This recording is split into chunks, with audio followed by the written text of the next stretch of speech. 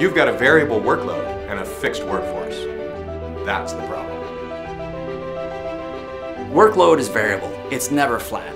What customers want, the orders they give us, is constantly changing and fluctuating. What if you could see things others cannot? What if you could do things others cannot?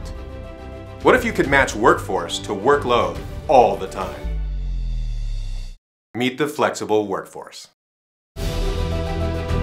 Consultants are loyal to execution, to the project, and that's what our corporate clients are looking for. The critical question is how you define your organization. Companies frequently reorganize because they're basically chasing a continuously variable demand, and yet they have a fixed workforce. They're trying to apply a permanent solution to a variable problem. You pay recruiting costs again and again to access the same talent inputs. With your workforce, you sever the relationships as your needs shift, and then when you need them again, you reach back out to the market and recruit all over again. With suppliers in manufacturing and technology, you place orders when you need them without having to engage them continuously to maintain the relationship.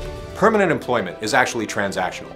A permanent employee leaves, takes another job, and their talent is no longer available to us. You can maintain a permanent talent network with every contingent worker as though they were a supplier without engaging any of them continuously. In that situation, you're not losing your institutional knowledge. It stays with them and the relationship stays with both of you, and that makes it much faster to re-engage. With the same number of positions and cost, you can engage a much broader range of talent inputs. What we show you in the roadmap to the flexible workforce is that you want to maintain an ongoing relationship with consultants and re-engage them over and over. We want you to schedule a workforce assessment with us, and we will show you how to execute the ideas that we're presenting here.